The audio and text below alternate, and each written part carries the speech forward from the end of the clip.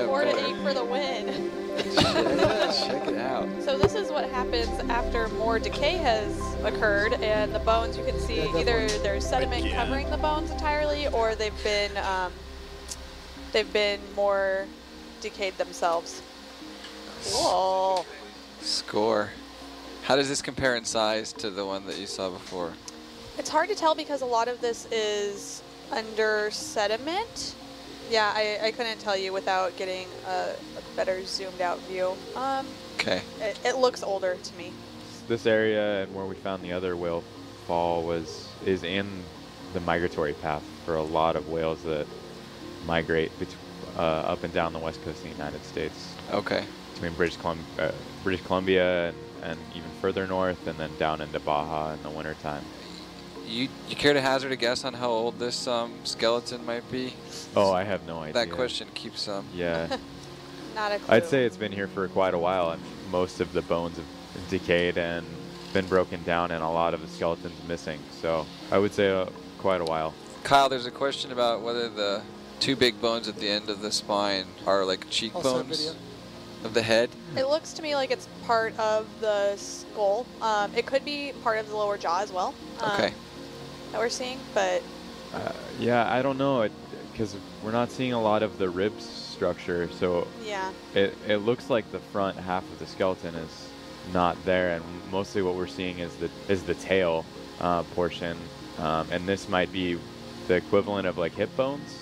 We are in still probably pretty low oxygen water, right? I'm guessing that seems like it's been kind of low the whole.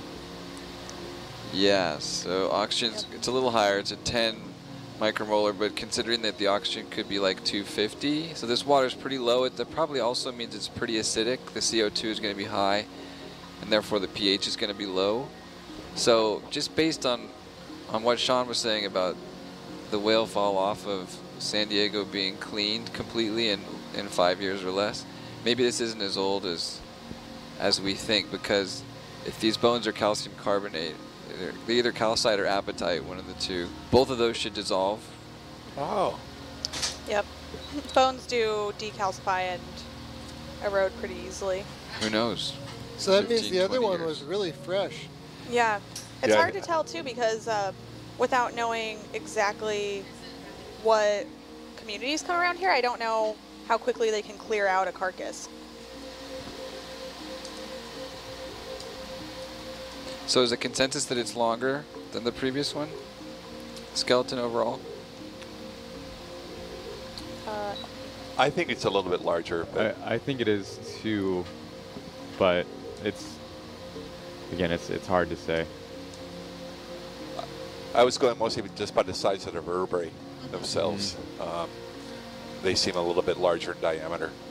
That was a couple days ago. So You want to get a close-up of the vertebrae? Would that be useful? Yeah, that'd be great if we could get a close-up of the vertebrae with some lasers on them, please. Yeah.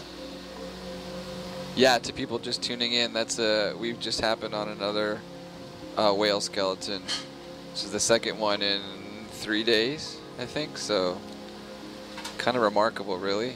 It is really remarkable.